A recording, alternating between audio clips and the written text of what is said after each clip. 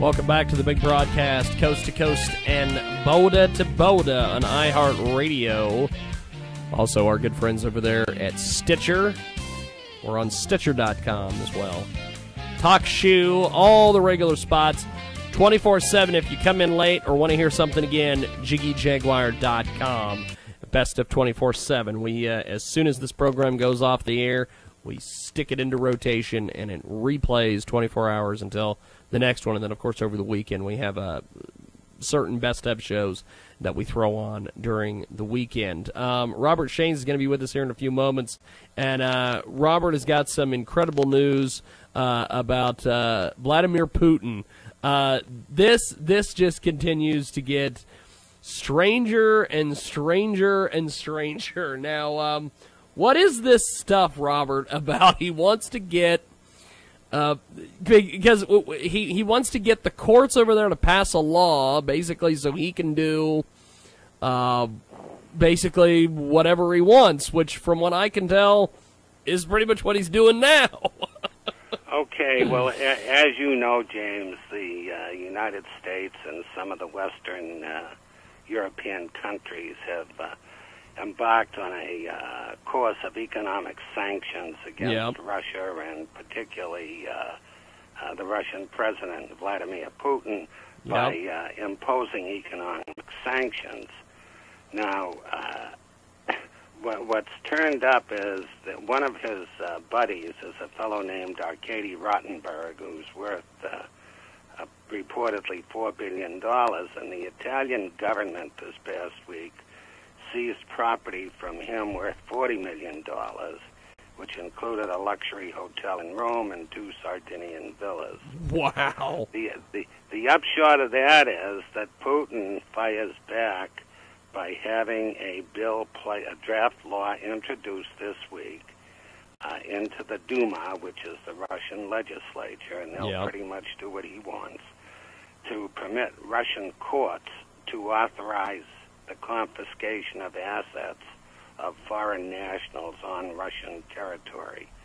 Now, what I'm told is that this is one of the reasons that the stock market took a 264-point dive on the Dow the other day, because news came out that Putin could move to seize assets of foreign companies operating in Russia.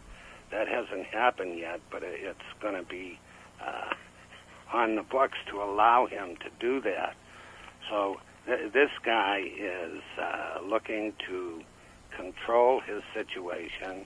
He also can control what happens to the European economy. If he were to shut off the delivery of natural gas and energy to the Western European countries, he'd not only put them in a deep freeze, literally, but economically as well. So he's not somebody who's shrinking back, but he's coming up with all sorts of weapons. Well, this whole thing about being able to seize assets from companies that are operating there, that just sounds so insane, but it can work. That's just the insane part about it. I know it does work, and of course, to my knowledge of the situation, a lot of Western companies, including U.S. oil companies, Canadian oil companies, have made significant investments in Russian oil fields to upgrade their capacity and also to refine what they produce. In other words, develop refineries. Those things are all up for grabs. And, as the situation escalates, he's not backing down from anything. No. Although it looks like he and the president of Ukraine are engaging at least in conversations. But he sort of told the Western nations, including us, to butt out of this situation because he's got more things he can do than we can do to him. And he's not really concerned about how it affects the Russian population, who seem to be 90 5% in back of him and in support of him. See, that is the thing.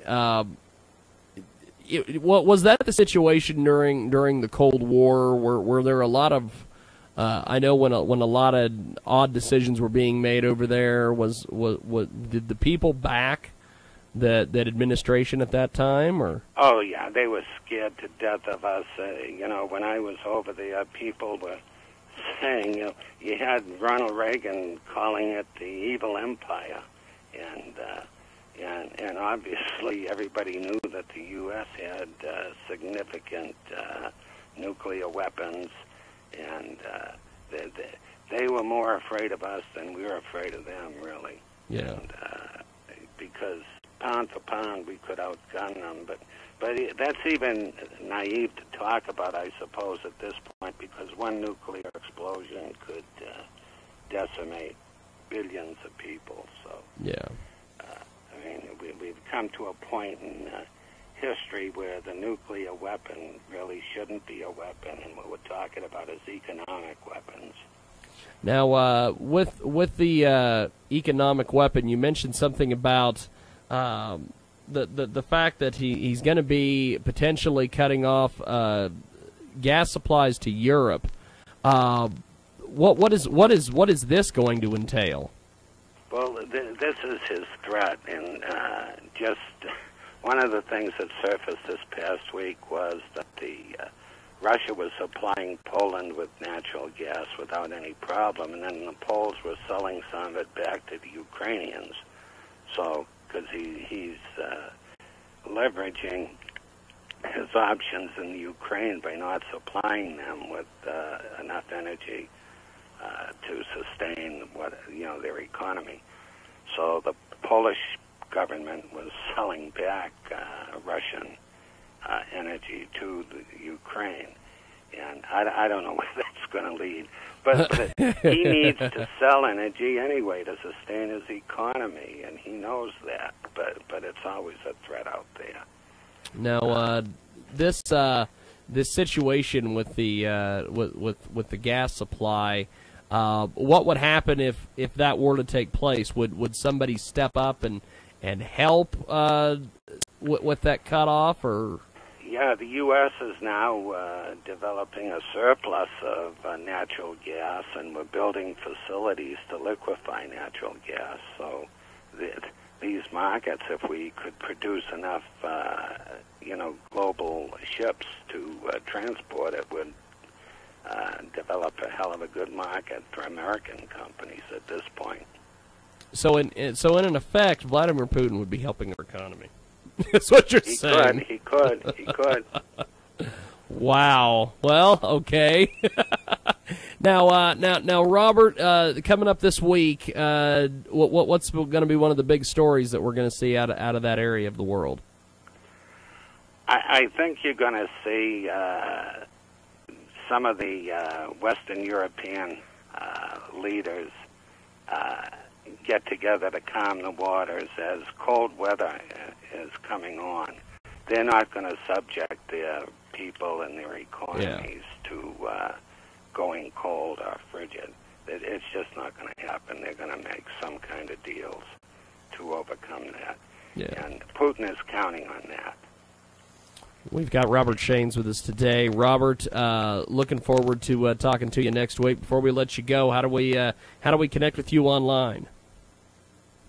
Well, you can connect with me online at rshaines@shaines.com, RSHAINES @shaines.com.